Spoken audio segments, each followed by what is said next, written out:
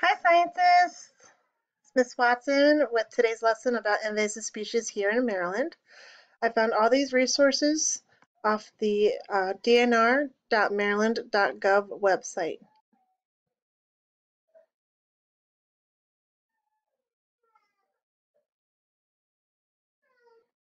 What is an invasive species? An invasive species shows tremendous capacity for reproduction and distribution throughout its new home. It also has a negative impact on the environmental, economic, or public welfare priorities.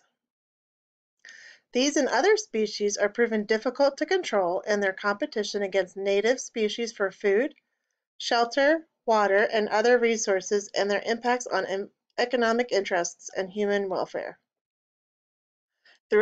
Without disease, the predators that they contend with in their native lands, the spread of these species can be in epic proportion. Huge examples, we have the Japanese stink bugs. I always thought this was a weed. I'm sorry, I forgot what it was called already. And then this type of catfish. What do we mean by native species? Generally, we mean a species of plants and animals that have evolved in the Chesapeake Bay watershed and have developed mutually sustaining relationships to each other over a geologic time. If you remember from sixth grade, mutualism is where two organisms benefit from their relationship. So either something's being eaten or whatnots. For example, the squirrel will normally collect seeds of trees and bury them um, in hopes to have food over the winter. Well, sometimes the squirrel doesn't get to that seed, and that seed blooms and grows into another tree. So the tree is able to spread its seeds further than the wind or any other organism can because of the squirrels. And the squirrels benefit because they get a meal. Certainly, some native species can become invasive when a habitat is altered and their particular needs are met on a much broader scale. The impacts of invasive species. Introduced invasive species can include creatures such as viruses, as well as large mammals and everything in between, including amphibians, reptiles, birds, insects, plants, fish, shellfish, and even jellyfish. In Maryland, one of our primary concerns is the impacts of invasive plants on habitats that support rare and native plants. Here's a very interesting invasive species chart that I was able to find. You can see it's a very nice flow chart. You can see that from invasive species, it can go one of three impacts, and each one of those three impacts can actually impact one of the other impacts.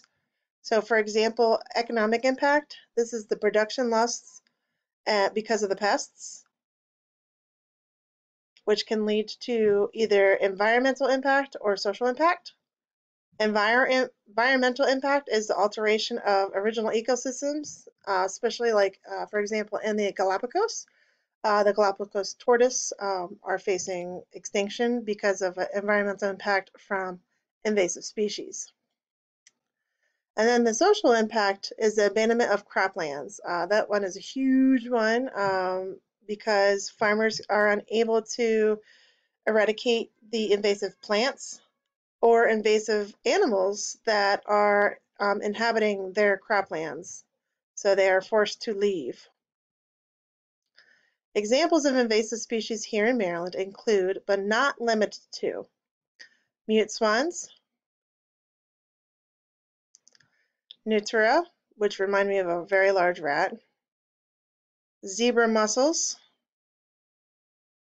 water chestnut, phragmites, purple loosestrife, wavy leaf basket grass, and many more.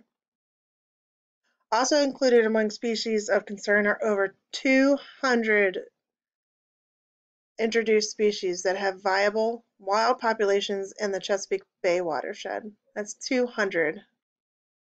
That's not a small number. The purple loosestrife.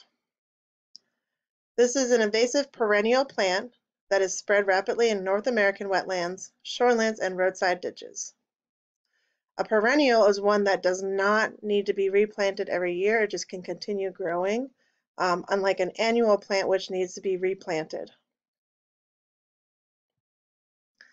Thick strands of purple loosestrife crowd out native plants and reduce food, shelter, and nesting sites for wildlife, birds, turtles, and frogs.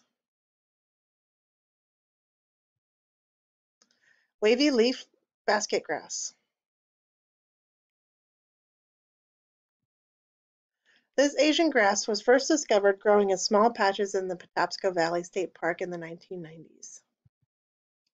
Scientists don't know how it got here, but within a decade it had spread to cover thousands of acres in public and private land on both Maryland and Virginia. These are the only two states where it's been documented.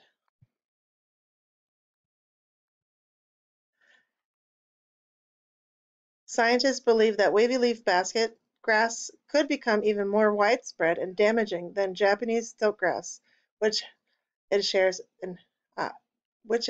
habitats. The red-eared slider.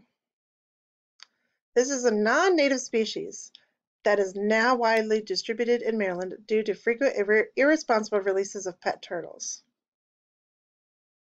As most of you know, Miss Watson has 4 of these turtles, thanks to students bringing them into her classroom.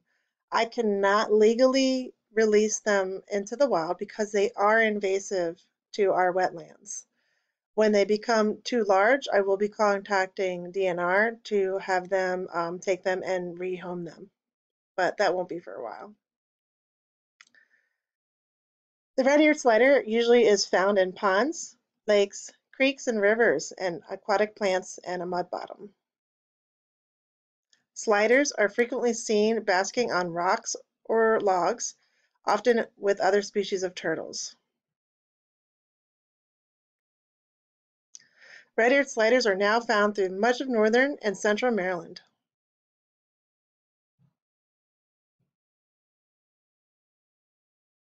Snakehead. Whoa.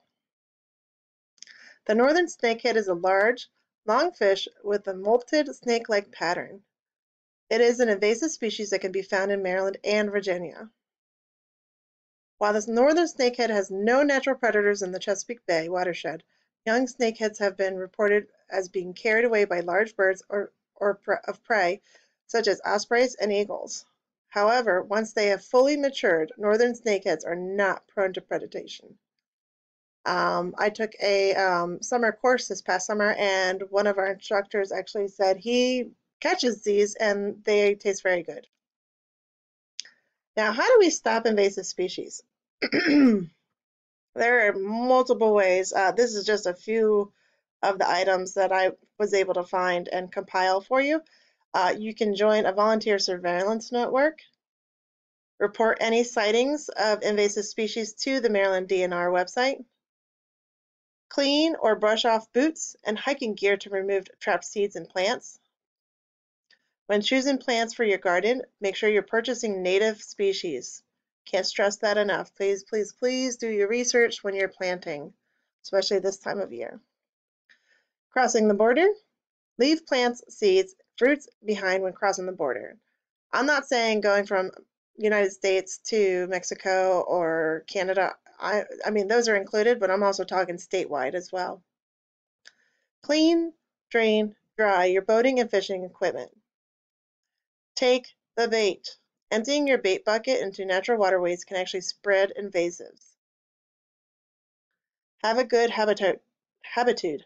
Never release unwanted pets or aquarium plants into natural waterways. Don't move firewood more than 50 miles. You may be transporting invasive insects too. This is huge for those who like to go do camping. Please do not purchase firewood in your home area and then move it and burn it somewhere else because, like it just said, it can be transporting insects as well as fungus that can be invasive to those trees in that new area. And then another thing you can do is roll up your leaves and join in a local invasive removal event. So I hope you enjoyed today's lesson about invasive species. Make sure if you have any questions to include them in your summary. I truly hope you are all being safe and making wise choices and know that you're constantly on my mind and you know how to reach me. Have a great night.